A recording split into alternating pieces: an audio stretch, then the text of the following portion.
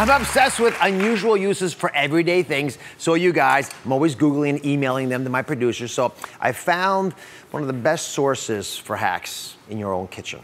And here with a list of unusual uses for culinary items is Brooke Van Poppelen of Hack My Life on True TV. Now, like everybody else in the audience, she agreed to bring her lipstick with her. So may I see your lipstick? Yes, you may. And you want an honest appraisal? Honest appraisal. Oh my goodness. What does that mean? See how flat that is? Yep. You know what that means? High morals. That's right, everybody. Dependable, quick-witted, quick-minded, love a challenge. I do. Does that sound accurate to you? Yeah, I think this segment is going to be challenging and rewarding all at once. How about the high morals part? Was that accurate? Absolutely. I was raised by two good people. Okay. Are they here? They might be. Yeah, they might be. We'll find that in a moment. All right. So I know you're just obsessed as I am about all kinds of hacks. Yes. So what makes a good hack? What defines it for you? Absolutely. A good hack is something that saves time and money. One of my favorites is a double use for something you already have in your home. Doesn't cost you anymore. Doesn't cost you anymore. Coming over here. Okay. These are a list of some of the unusual items with unusual uses. So slices of bread. Mm-hmm. Yeah, you know, like we're not supposed to eat those anymore, so let's find a different use. Right. A rolling pin? Rolling pin, yes. You know, not just for angry housewives to beat their husbands over the head with, yeah. All right. What else do you have? Well, to-go condiment packets, it might look like you don't have your life together, so, you know, a lot of takeout, but we've got another use for that. Okay, and finally, paper towel holders. I know. You know, my parents actually didn't have one. I, got after them. They kept shoving it in a drawer underneath every time. I was like, oh, my God, you need a paper towel holder. And now there's another use for it. Parents, oh. Parents, they're the worst. Now incorrigible. All right, we're going to go through these one by one. We're going to start with a slice of bread. Now, you argue this has many potential uses. Yes. And what's this glass? Oh, geez. Oh, wow, you're so very clumsy, Dr. Oz.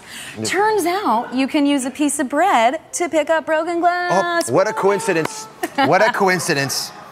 That was wonderful theatrics. Were you fooled? That was so good. Was that done? So good. Did I look klutzy? For assertion. All right, so how do you do this? All right.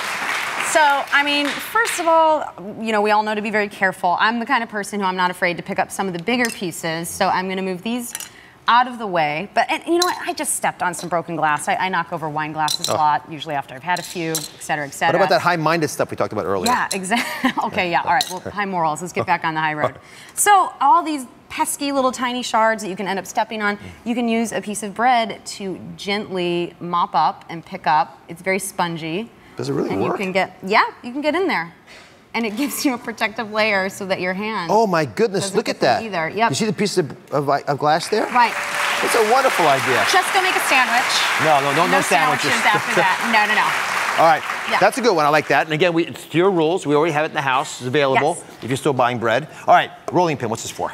So if you've got a rolling pin at home, great. You can use it for cookies, whatever you want. But if you've also got a tense back, shoulders, etc., this is a great tool for rolling out tight muscles. May I? Yeah, May I do the honors? I wanted to do this. Oh, whoa. Yeah? But there's someone else I know after hearing all this conversation about your lipstick who probably is very tense. Yes. Special probably, because this was on her bucket list, not mine. It was? Roll you out, so. Let's go hit your mom. We have Mom over here. All right. Yes, come on over, Mom. Hi, Mom. Was it really on your bucket list? Bucket list was to get a nice massage. I know. See, my mom's been a nurse for 35 years. She takes care of a lot of other people. Well, God bless you. So, Here, give me this. Yeah, okay, you roll her out. Get out of my way. Yeah. I'm trying to help a nurse here. Trying to help a nurse, a real healer. Okay. Awesome. Is that good? She's been picking on you, Mom. She has been. You raised a good daughter. You should be very proud of her. It's a gift from the show. It's literally the least we could do. All right. Okay. All right. It's a gift. Next on the list are condiment packets. Yes. Again, I must say, these are usually things that I toss. Never thought about them, but you have a unique use, and you actually put them in the freezer. Yeah, that is your first step, is to take those ketchup and soy sauce packets, pop them in the freezer, let them get nice and frosty. First of all, if you wake up and have puffy eyes, these are nice and eyeball size, so you could put them directly on and oh my goodness. Cool off. There you go. It's cold. Oh, I mean, it's under your eyes, not on your eyes. On. I don't know. Yes. I always look perfect when I wake up. That's right. Does it really work? It does help in a pinch. Another better use for this, though, is if you... I'm not letting you get away with that. I'm always suspect of these beauty tips. So I asked a member of the audience, Marie, to join us. Marie, come on in. Okay. Hi. Now, Marie road tested this at home. First of all, did you like the hack? Did it make sense to you?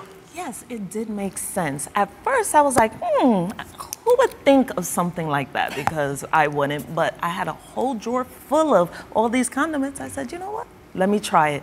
So I put hot sauce. I mean, it's not recommended, but I put the hot sauce packets in the freezer. It took about 15 minutes to freeze. And then I laid down, put them under my eyes for about 5 minutes. And so here's the before. Here's the before. There's the before picture, and there's the after. This after 5 minutes? yes. That's quick. That looks fantastic. Now I interrupted you. You were going to say that you use it for kids also? Yeah, you know, another great use for this, aside from our beauty regimen, etc., is if you've got children and say they, you know, have a little scrape, a sprained wrist, ankle, finger, this is kid-sized. You can put it on the affected area because the giant normal-sized ice packs, it's too much. It's too cold for them, and this is child-sized. Perfect. These are wonderful. Mom, since you're a nurse here, these are for... There you go, more. for grandchildren, All right. All right, Ray, now, this last one you're going to like, and you don't have to even test this. We're going to just let you be part of this. This is an idea that I think is pretty unique. Will help a lot of folks with that cluttering issue we were talking about earlier, paper towel holders. Oh my gosh, yes, this is great for decluttering. I mean, first of all, it's great for the intended purpose, but if you've got an extra one lying around, let's take this off here and move it aside. It's great for... Put it in here. Yeah, in there, perfect. It's great for organizing belts, you know, bigger accessories you have in your collection, and you can just do something different than what I do at home, which is put them on a nail or a hanger, which looks awful. And now you've got nice and organized. If you want to finish that, knock yourself out. You've got a great way to keep your jewelry organized, which you guys were talking earlier, like when you get a nice visual. Yeah. It's artistic. I like it. Yeah. Thank you very much. You're very Wonderful welcome. advice. Thank you. Thank you so much. Listen, my daughters are going to love this. Yours will too. Share it with everyone you know.